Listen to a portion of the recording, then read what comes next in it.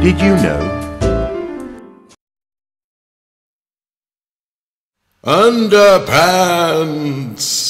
Yes folks, today I'm thinking about pants.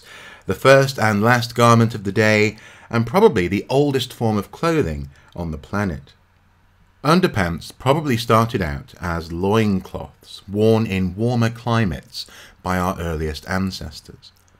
Undoubtedly, these started out as fairly simple swatches of leather, but we know from the archaeological record that one of the first things humanity did as they spread across the world was create increasingly complex and elegant clothing.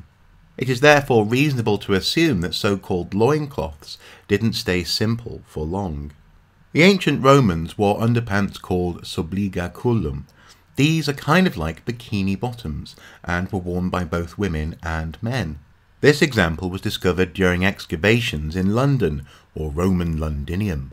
It has been suggested that wearing underpants may have been reserved for slaves, labourers and athletes, and that refined folk did not wear any undergarments beneath their clothing. A particular form of Japanese underpants, called fundoshi, is mentioned as early as the 8th century AD. This underwear has three main styles, but a crucial feature is that excess cloth is used as a form of apron. They went out of fashion following the Second World War, when boxers and briefs became more readily available. Today, fundoshi are primarily worn during festivals. In medieval Europe, underpants developed a much looser fit, kind of like baggy shorts tied at the waist and just below the knees.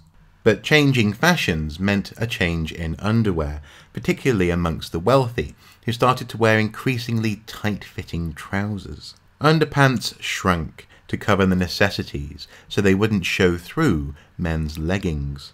And of course, yes, this was a time when the infamous codpiece was used, so men could more easily go to the loo. And thus, over the centuries, underwear has continued to subtly change according to the requirements of fashion and also the environment. For example, if it's cold, long johns are very useful.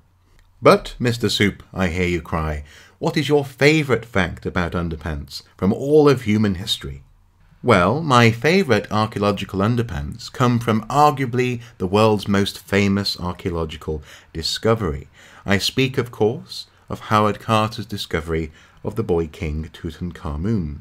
Famously, Tutankhamun's tomb was filled with treasures of intrinsic and also cultural value.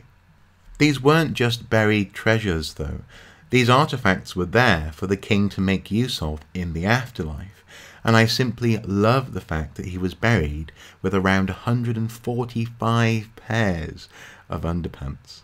That said, if I was faced by the god Anubis, weighing my heart when I died, to decide whether I went on to the afterlife or whether I was gobbled up by Amut, I would probably require a change of underwear.